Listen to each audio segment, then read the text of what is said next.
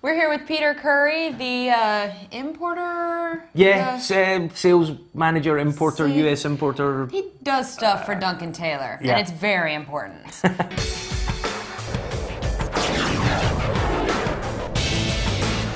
Duncan Taylor, we're not a distiller. I should say that straight off the bat. Cool. We're what's classed as a blender, broker, and bottler of Scotch whisky. So we buy distillate from distilleries. We go to distilleries like Macallan and Laphroaig and Glenfiddich or wherever, and we buy up production from them.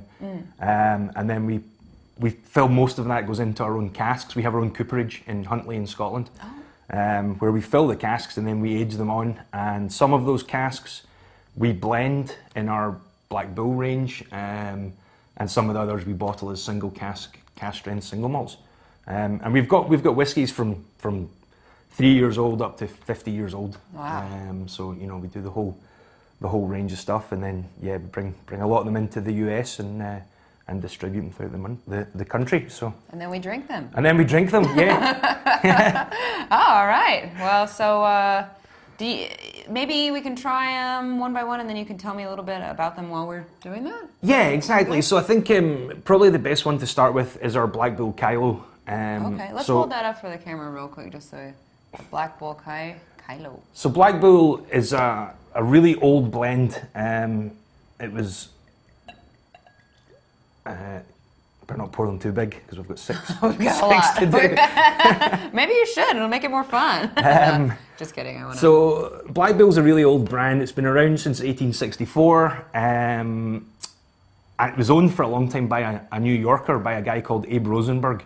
And it was one of the first whiskies to come into the US after Prohibition. Oh, wow. You know, so we know that for a fact because it was trademarked in New York in 1933. So it's basically liquid gold. Yeah, it's a very, very historic brand.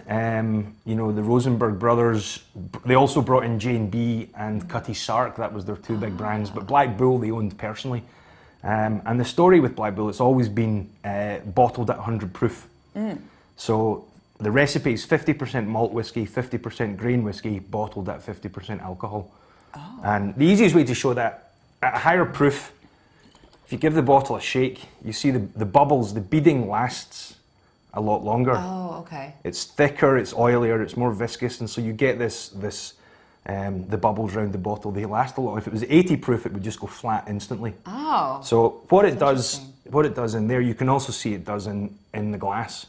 So it's thick. It has legs. It's bottling at 100 proof. We don't have to chill filter, so all of the fatty acids, esters, proteins, flavour congeners are all still in the whiskey. And see the way it coats the glass? It looks like paraffin or oil or something. Right. That's what it's going to do to your palate.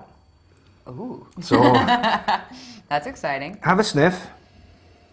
This is like 7 to 8 year old whiskies, all matured in American oak, ex-bourbon barrels. So you'll get that vanilla, butterscotch, caramel note to it from these wonderful American oak casks. I'd then say take a good mouthful and chew it, swirl it round just like you would with mouthwash, kind of 3 to 4 seconds, and then slowly swallow it. So, okay. Slàinte mhath.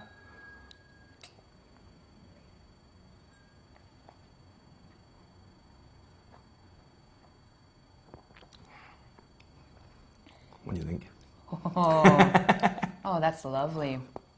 Oh, you're right. The coating. I feel the coating on my mouth. It's like almost as if I've eaten a chocolate or something. It's just, you know. Yeah, it evolves on the palate. I mean, basically what happens is those oils hit your taste buds, and the taste buds start salivating. And all of these fatty acids are soluble in water.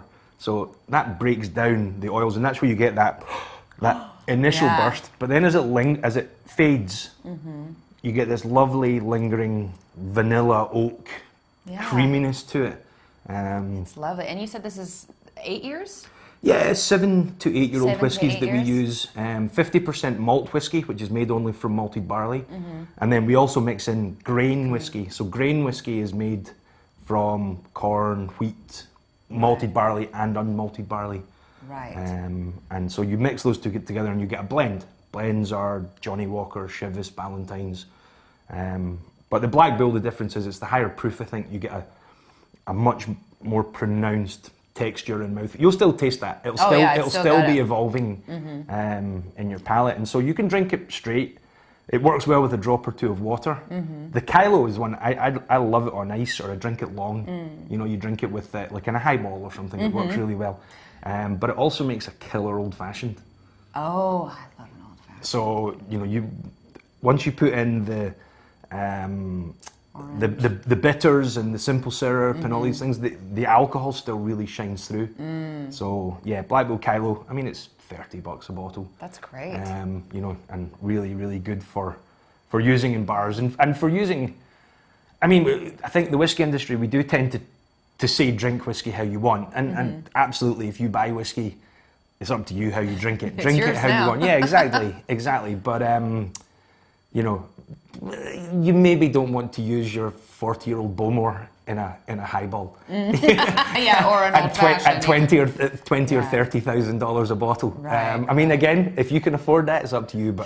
But you know, this is a really good quality, really solid blend that has the versatility that you can use it however you want without breaking the bank.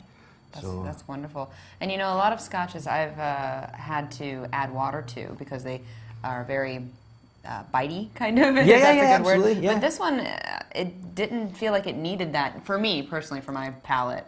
But that I could just drink it on its own, even. Well, I think these oils hold in alcohol. So actually, if you're watering it down to 80 proof and you're chill filtering, you're ripping out those oils by this chill filtration system that a lot of whiskies do.